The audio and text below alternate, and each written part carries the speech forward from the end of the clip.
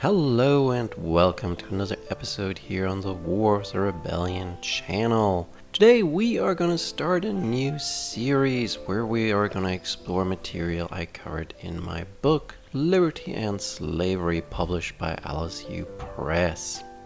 In the series we are going to look at a number of individuals, migrants from Austria-Hungary, Poland, Germany, and Ireland, and how they experienced European revolutionary events, how they came to the United States and witnessed the War of the Rebellion, and in a few cases also what they did after the War of the Rebellion.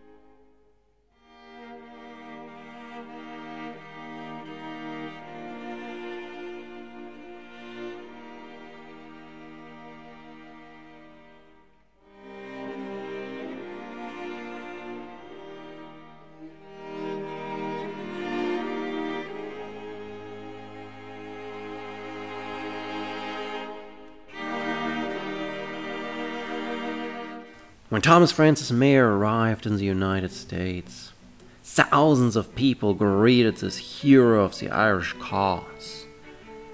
But initially, Meagher doesn't want to be a public figure, a celebrity involved in politics. He is, however, concerned about the direction of the United States. He looks at different opportunities.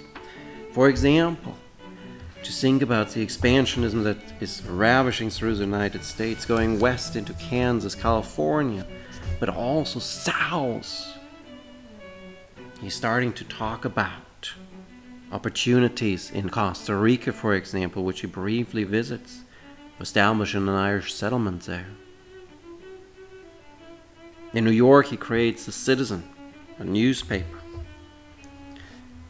But for the most part, he's quiet during the 1850s.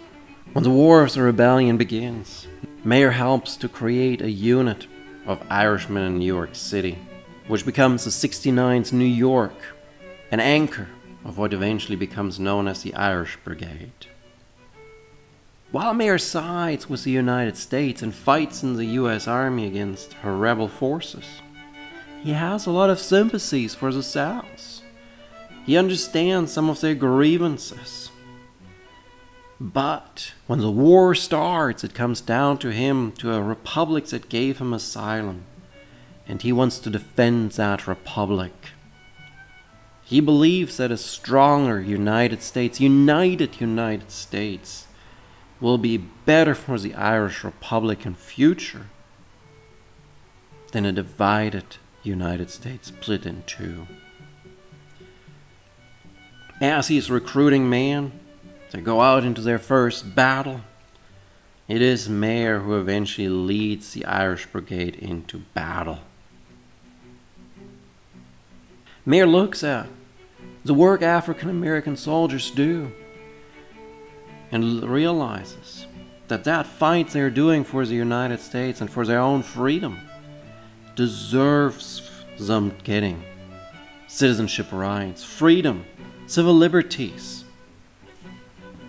Something, of course, the United States will fall short on, unfortunately.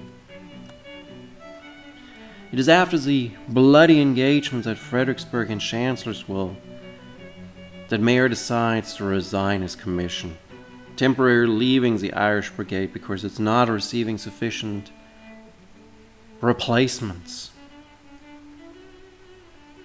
and being a shadow of its former self.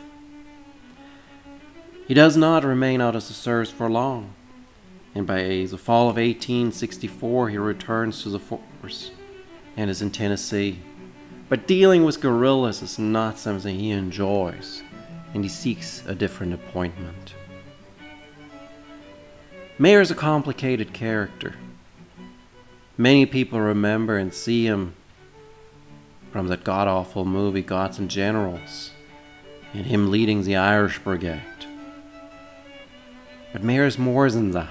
Yes, he led the Irish Brigade, but he was a revolutionary in Ireland who brought that revolutionary feeling, persona, and publicity to the United States, becomes an anchor in the Irish society, and it is that gives him that strong place in the United States upon which he will build his career. But he is torn, and when he sides with the United States, it's both for the United States, issues within the United States, but also issues related to Ireland's future that he has in mind. If these brief episodes sparked your interest about the individuals covered, please consider not only subscribing and liking this channel, commenting on this episode, but also looking into purchasing my book, Liberty and Slavery, published by LSU Press.